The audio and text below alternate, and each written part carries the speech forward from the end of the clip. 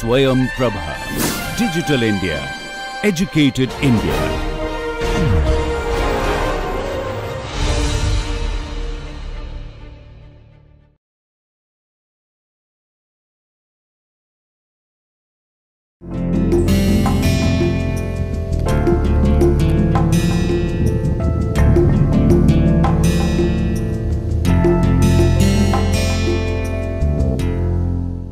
Let us start this lecture with a thought process by Albert Einstein, who says, education is not the learning of facts, but the training of minds to think. Unfortunately, modern education is not providing an opportunity to develop a good mind, rather it is emphasizing on learning of facts. So, let us recall what we learnt in the last lecture. In the last lecture, we basically looked at how does the lifetime of a fuel particle varies, and we also looked at the time requirement for initial droplet diameter burning for carbon and kerosene, and then we also discuss about the coal sphere and being a volatilized or pyrolyzed fuel sphere. And later on we moved into the temperature to derive expression for the temperature profile, and we had derived the expression for temperature in between. That expression is basically, let me write down again, that is R square C P T is equal to kg R square dt by dr plus S R square delta S C. Keep in mind this we had given equation 4, if I remember correctly. And if you look at these remain constant, right, by continuity we know that m dot double dash r square is equal to nothing but your m dot s r square. So, we can write down here basically in this place I can write down m dot s r square, right, remains same. So, by rearranging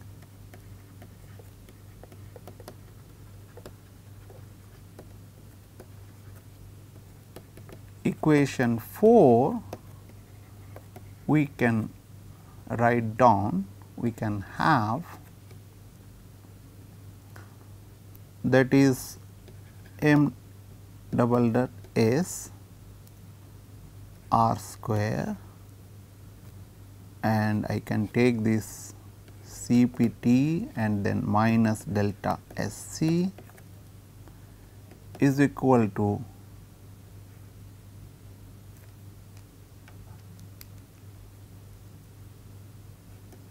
kg r square. I can write down dt by dr, CPT, Cp I can minus delta SC.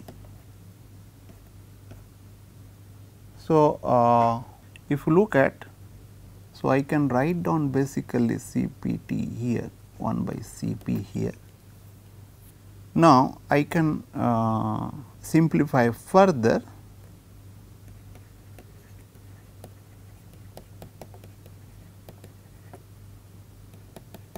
It further, we can have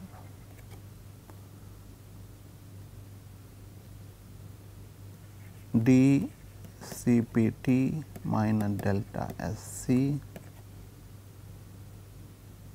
divided by CPT minus delta SC. I can have is equal to r square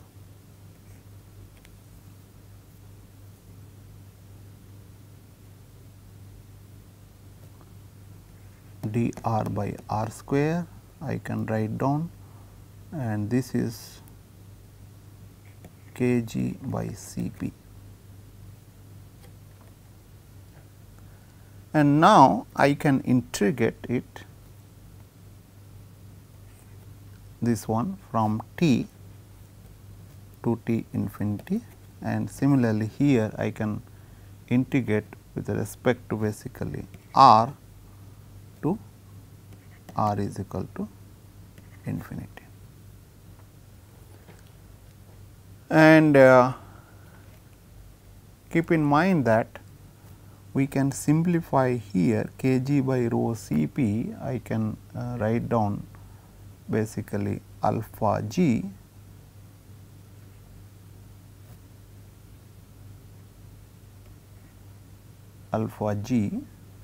is nothing but your kg by rho Cp, and this is your thermal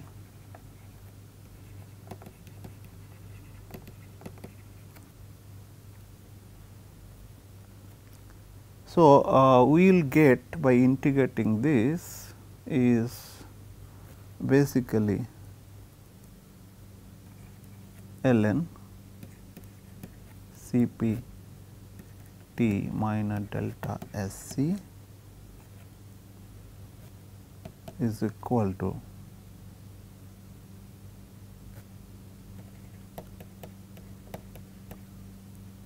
and I can write down kg by Cp is nothing but your alpha g by rho g. I can say this is rho g, and minus 1 by r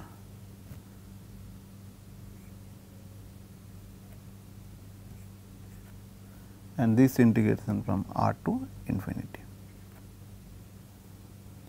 and that is equal to, if you look at when r is equal to infinity, that will be 0. So, this became basically I can is nothing but your s r square r s square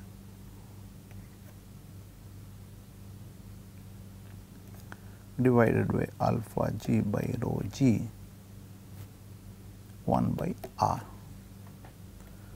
So, this is basically I can say equation 5, and we had earlier derived an expression for a similar term in terms of mass fraction of oxidizer.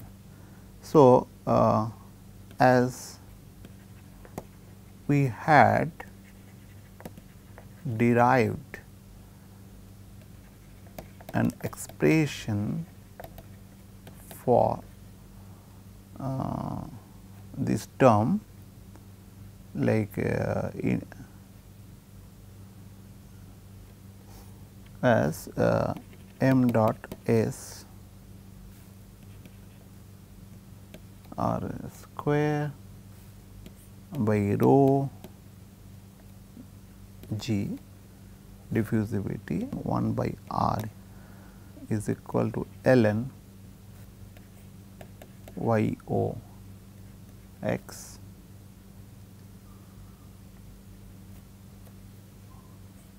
this is basically t to t infinity y o x infinity plus 1 by f y o x plus 1 by f. Let us say this by combining this equation, and also we can write down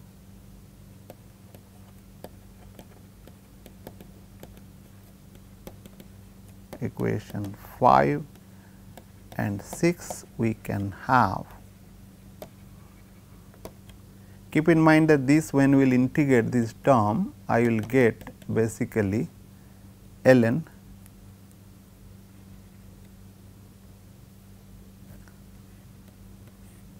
Cp T infinity minus delta Sc Cpt minus delta Sc, and this term will come. So, which is nothing but your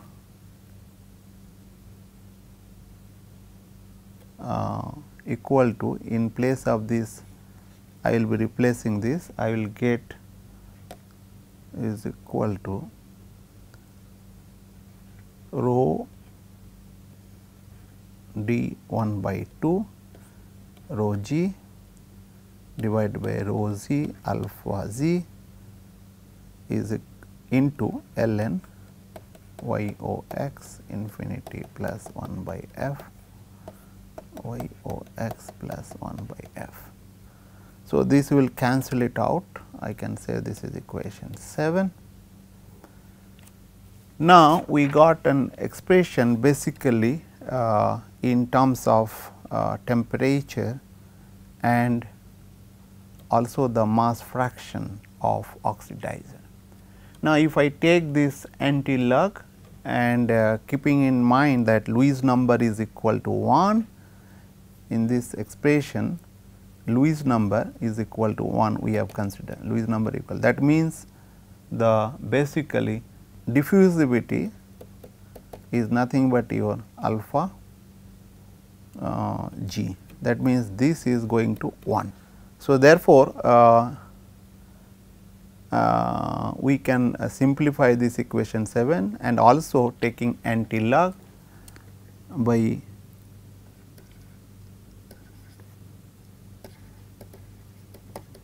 simplifying equation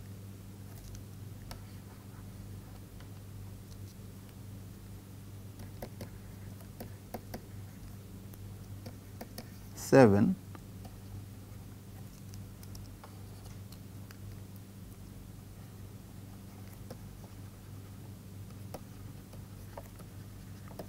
anti-log, we can have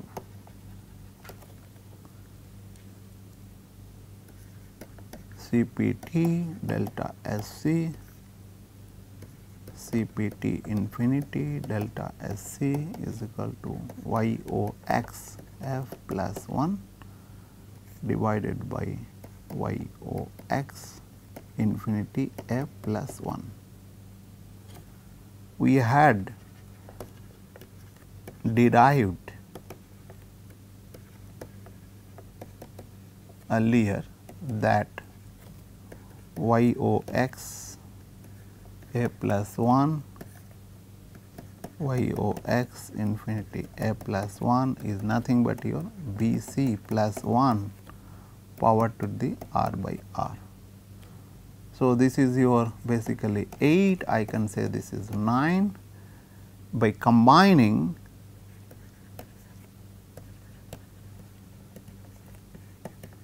equation 8 and 9, we can have Cpt delta Sc Cpt infinity delta Sc is equal to Bc plus 1 r by r. So, if I this is my equation 10, if I simplify further, I can get an expression for Cp for temperature Cpt is equal to delta Sc plus Cpt infinity minus delta Sc Bc plus 1 r by r, and we can basically simplify it further and get some expression like that. That is, I will get, because if I divide this by the Cp, this equation Cp here, similarly Cp with this, I will get T is equal to delta Sc by Cp is equal to T infinity minus delta S c by C p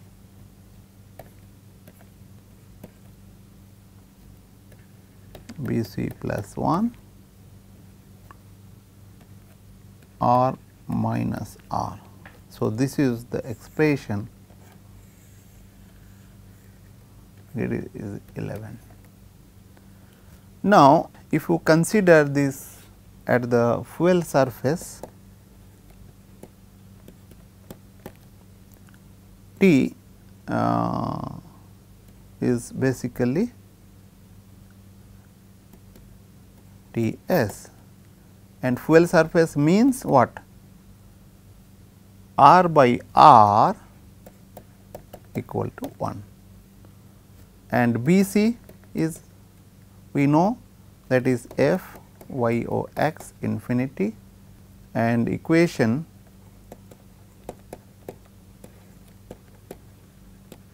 becomes T s is nothing but your delta S c C p and plus T infinity delta S c by C p. I can write down here that in place of B c I can write down F y o x infinity plus 1, and this will be minus 1.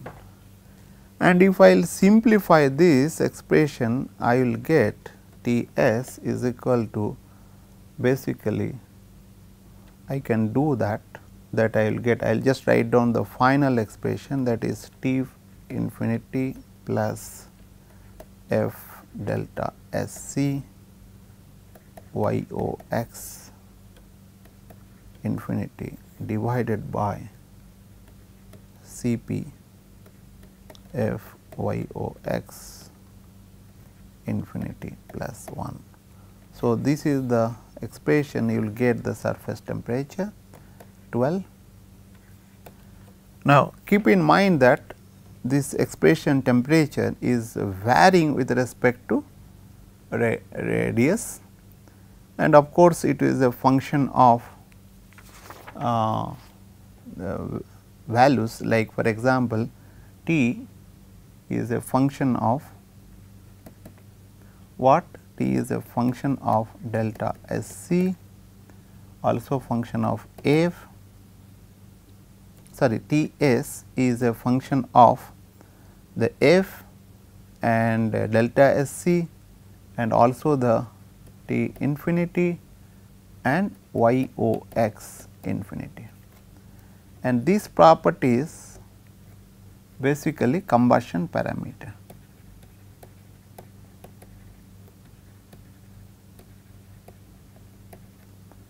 And these are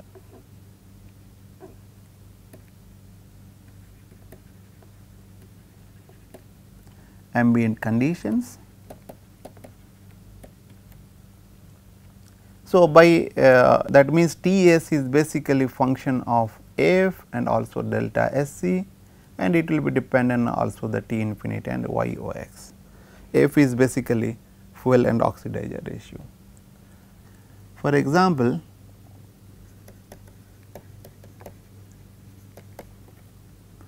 if we will consider the carbon sphere is burning in the presence of air,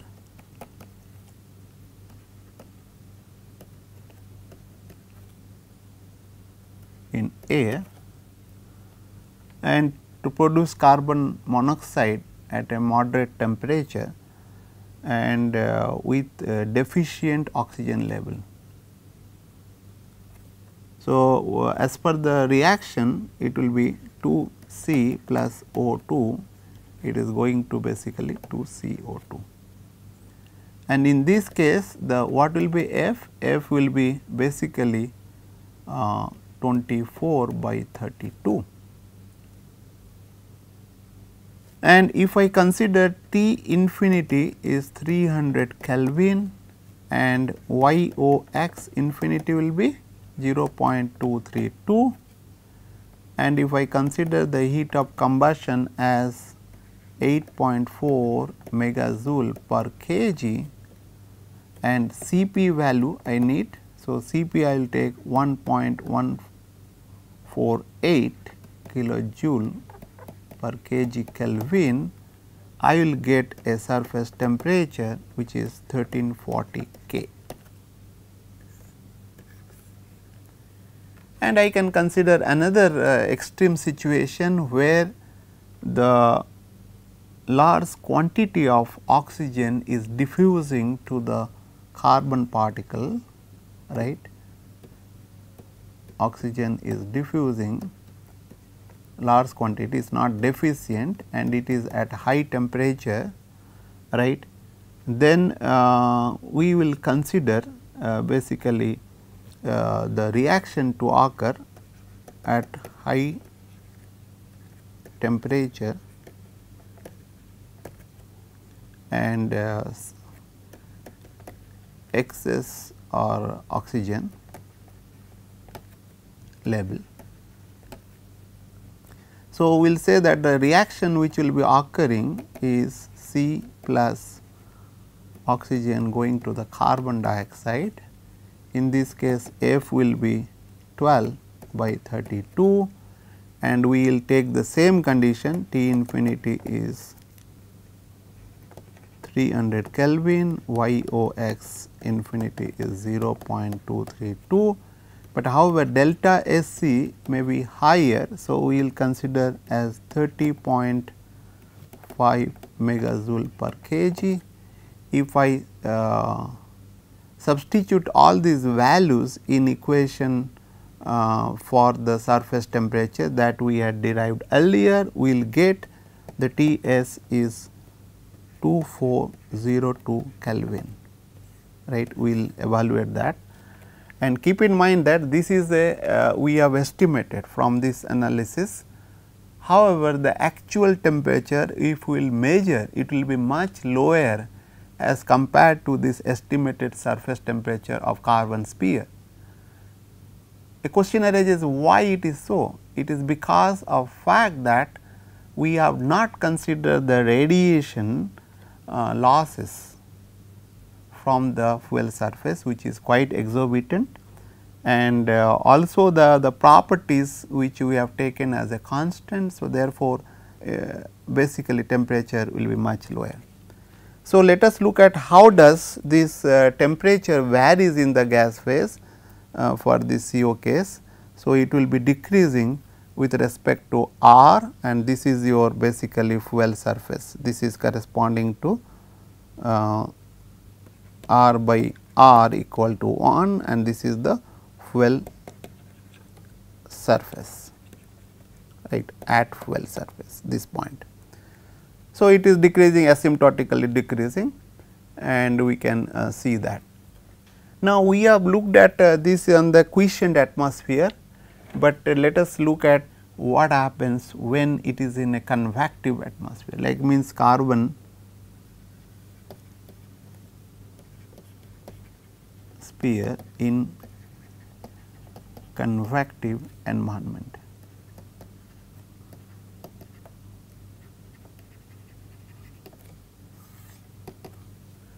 See, if you look at in real situation, what happened, it is not that we will have to burn the any fuel sphere or fuel particle in a quiescent atmosphere, but mostly with the flow. So, if I assume there is a flow which is taking place, let us say this is a uniform flow with a V, then what will happen? There will be some boundary layer will be formed, right. This is your boundary layer and also the flow will be slightly separated out and there will be wake formations, wake region, because this is the point of flow separation. And of course, for this you want to analyze, it is quite difficult and you will have to basically solve the momentum equation and 2-dimensional at least, or maybe 3-dimensional, it is quite complex and which is difficult to tractable along with the chemical reaction. Therefore, people have conducted experiment and they have come up with a basically empirical result, and the experimental results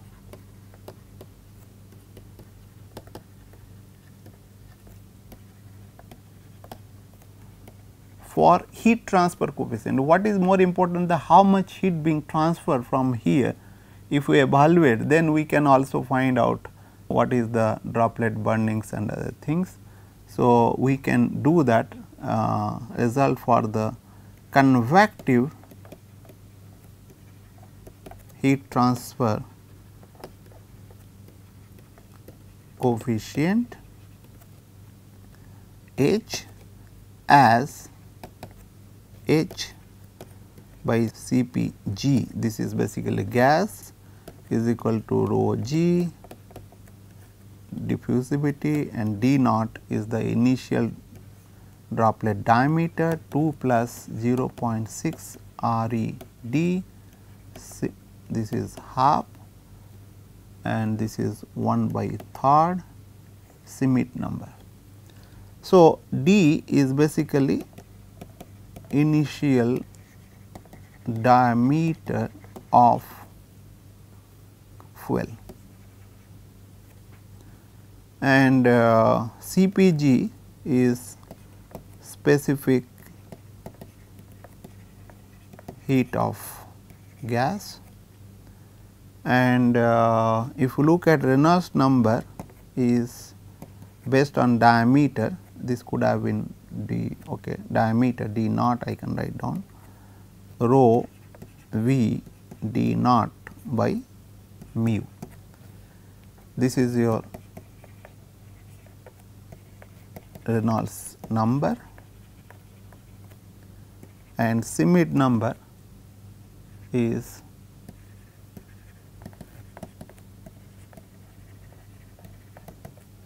nothing but your kinematic viscosity divided by diffusivity,